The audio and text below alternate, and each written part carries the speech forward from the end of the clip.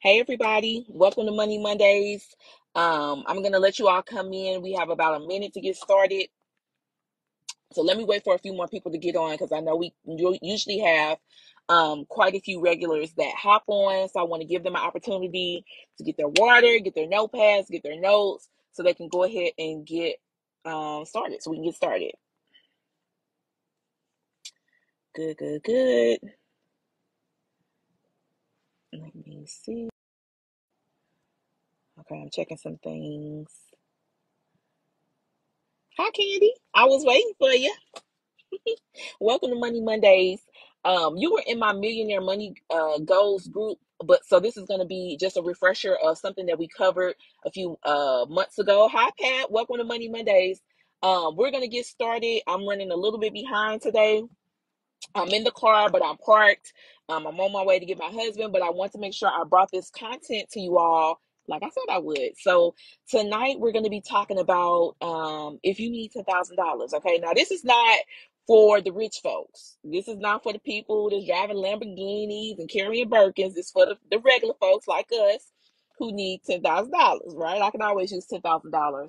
So we're going to be talking about do you need $10,000? What that looks like, how to get it, how to lose it, and all that good stuff. So it's 9:01. Let's go ahead and get started. And then as people come on, they can join. Is my audio okay? Give me some hearts if my audio is okay. I want to make sure that you all can hear me clearly before I start. Thank you. Thank you. Thank you. Okay.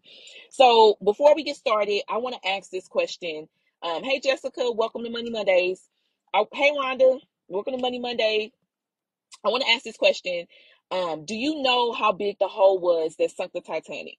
Right? So we all know the story of Titanic, blah, blah, blah. Celine Dion song, blah, blah, blah.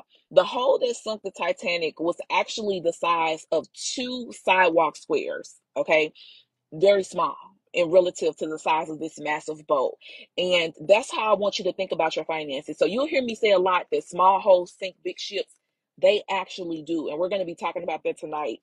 It does not take a $5,000 setback to ruin your budget. It does not take a $10,000 blank accident, illness, job loss, whatever to ruin your budget. It's those small things that you do every single day that can help you lose or get $10,000. Okay. So, in the spirit of No Spend March, I'll talk about that in a second. Let's talk about how to get $10,000 and how to lose $10,000 because losing sometimes is more important than gaining, right? If you can't keep what you got, it doesn't matter how much you got, you're going to lose it. So, how to lose 10K, how to gain 10K. Do you need 10K? The answer is yes. Um, Most people think when they think about $10,000, like when you hear $10,000, you know that that's a lot of money, right? We've been hardwired to know that's a lot of money. It's a lot of money, especially to everyday folks like myself, like you all. It's a lot of money. And so when you ask somebody, do they need $10,000? They're going to say, yeah, I need $10,000 because I need $10,000. If you ask them if they know how much it takes to lose $10,000, most people don't know, right? And so it's those small things. It takes $27.36 to lose $10,000. Okay. And I don't know about you, but all it takes is a Starbucks run every day. All it takes, you can hear the car, sorry. All it takes is eating out a couple times a month, eating out for lunch every day, and you're gonna lose that money. So when you talk about do you need $10,000, I want you to always say yes. It doesn't have to be necessarily feast or famine. It could be $27 one day, $500 next week, and $1,000 next the week after that, and now you're at 10K. So think about it like this: if you get Starbucks every day, every morning before you go to work, 5 days a week, 52 weeks out the year. Of course, I know, you don't work 52 weeks out the year, but for the sake of this argument, we're going to pretend that you do. That's $1,300. If you're spending $10 on lunch every single day, right? Even the weekends, I didn't even calculate the weekends. I only did the weekdays. Even, $10 a day on lunch or dinner or on breakfast or whatever, that's $2,600 a day. If you go on one date night a month, and if you're like my husband and I, you're probably going out to eat, you're getting the drinks, you're getting dessert, you're probably going to go to the movies, you're going to go somewhere else. You're spending all this money A $200 a date night a month is $2,400 a year, right? Um, if you have a habit, right, that you spend and you're spending $200 a week, maybe you smoke cigarettes. Maybe you shop a lot. Maybe you're ordering stuff off of Amazon. Maybe you're gambling. Maybe you're eating out. Maybe you're doing Grubhub, whatever it is. That small amount, that, and it's not a small amount, but that small amount, that small hole is going to cost you $10,400 a year. And then a lot of people, hey, Ebony, welcome to Money Monday. A lot of people do a lot of food delivery, right? So they Grubhubbing, they're Ubering Eats, they're doing all of that. The average person spends $150 a month on food delivery. That's $1,800 a year. So it doesn't have to be these massive amounts that you're spending. All it takes is frivolous spending. All it takes is not tracking where your money is going. All it takes is not capping where your money is going. And then you look up and you've lost $10,000, right? So think about it that way. Now, who's at risk of doing this? If you are in a cash based business, maybe you're a beautician, a barber, an esthetician, maybe you make desserts, maybe you do floral arrangements, maybe you sell books. I'm hitting all my people on my live. I'm talking to you. Whatever it is, maybe you are in lawn care. Whatever it is, if you're touching a lot of cash, you're at risk. Okay, if you are not tracking your spending, if you have no idea where your paycheck went last month, or 2 months ago, or in December, or whenever, you're at risk. If you're not capping, you're at risk. So those are things that you can look out for to help you kind of mitigate those risks and really focus on being intentional about your spending. So watch those if you fall into those categories. You're also at risk if you're not using a zero-based budget. So with zero-based budgeting, you budget to zero. Every dollar has a home. You know where every single dollar is going. Maybe you may be off, 10, 15, 20, $100, whatever. But for the most part, you know where your money is going. So if you're not doing that, you're at risk. Now, if you're not like me and you have a more cash or money in your hand type of money personality, then envelope method may work for you, right? So the envelope method is where you get envelopes. You might glue them together or staple them together or get, a plastic one that they sell on Amazon or whatever. And there's a slot for each expense. So you have a slot for your rent or your mortgage. You have a slot for your car note, for gas, for eating out, for entertainment. And you put the money in those envelopes, and once that money's gone, it's gone, right? That's another way to help you with your zero-based budgeting. That's another way to help you track.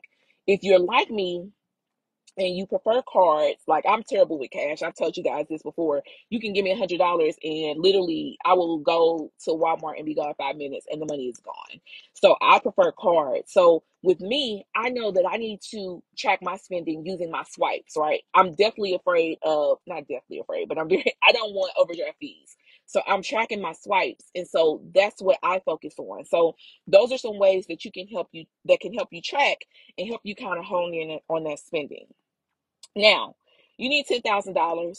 You found your hole. You know where your money is going. You know where you are overspending, where you're frivolously spending. So what do you do next? Just imagine if you take that $27 a day for the next 10 years and invest it for the next 5 years and invest it, how much money that you'll have after that 5 year, after that 10-year mark. You can save it, right? You can use that money to diversify. Maybe you've been wanting to start a business. Maybe you've been wanting to buy a house. Whatever it is, put that money in stock market, whatever it is, right? Whatever it is that you want to do, that's what you can do with this $27 a day that you are losing when you are not keeping track of what you're spending. So what you have to do is focus on frivolous spending. So it's going to be different for every person. Um, if I'm driving down the street and I see a thrift store, I'm turning around, right? So that's my frivolous spending. That's how I have to cap. That's where I need to work on. But that may not be a problem for you. Maybe you smoke cigarettes, right? Maybe you do a lot of online shopping. Find where your hole is. Let me see what people are saying. Hey Darnell, welcome to Money Mondays. Oh, Candy has the envelope set. Good. Does it work for you, Candy? For some people it works, for some people it doesn't. So comment and let me know if it works for you, because I would be interested to hear that. Um, okay. Next, you want to review your budget, right? So you want to know where your money is going, review your accounts, figure out where you're swiping, where you're spending, find that small hole so that you can focus on plugging it, right? You really have to focus on that feast or famine too, because with a lot of people, you know, if you're in a business where you're getting cash fast, or you have a side hustle and you're getting money coming in, you really have to focus on that feast or famine, because that's how you're going to be able to plug that hole. And then lastly, I cannot stress this enough. Make sure your budget is ironclad. Rhonda says she saw a Goodwill in Mississippi and turned around. I know, Rhonda. I think this is off subject. I thrift in every city I go to. I found some great things. And Candy says, yes, that envelope method does help her. You definitely have to be consistent with money management, with budgeting, with saving, with no spend March. Consistency is what's going to keep you afloat. Is what's going to help you be successful.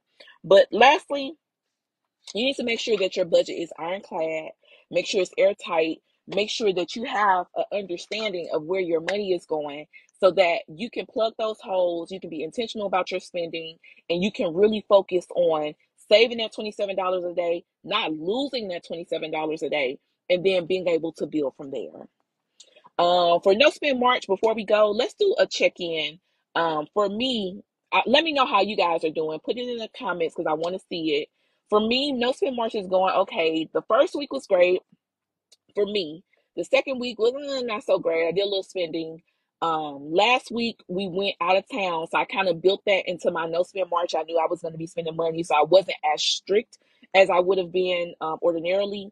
And then this next, well, this weekend wasn't last week, wasn't a week, but we have 2 more weeks to go. So I'm really going to be intentional about saving, about making sure that I'm watching my spending, that I'm only focusing on needs, that I'm sticking to my $25 a week allowance.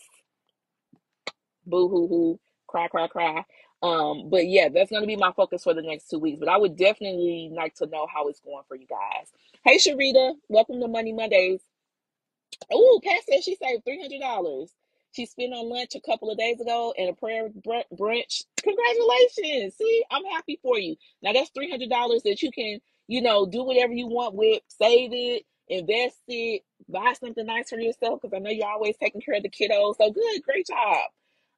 That's all I have for tonight.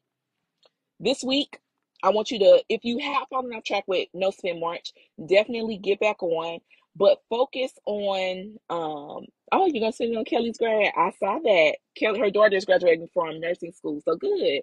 David told her to order shoes, and I said, that's right, Candy. Keep him on track so you guys can be accountable. But let me wrap up.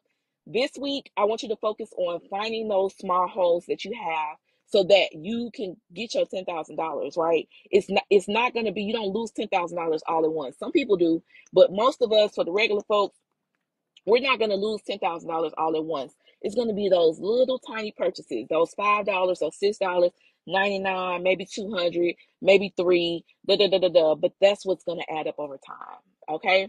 So I love you guys. Stay strong with No Spend March. Find your holes, plug those holes. Thank you for joining. I will see you all next Monday. Have a good night. Bye bye.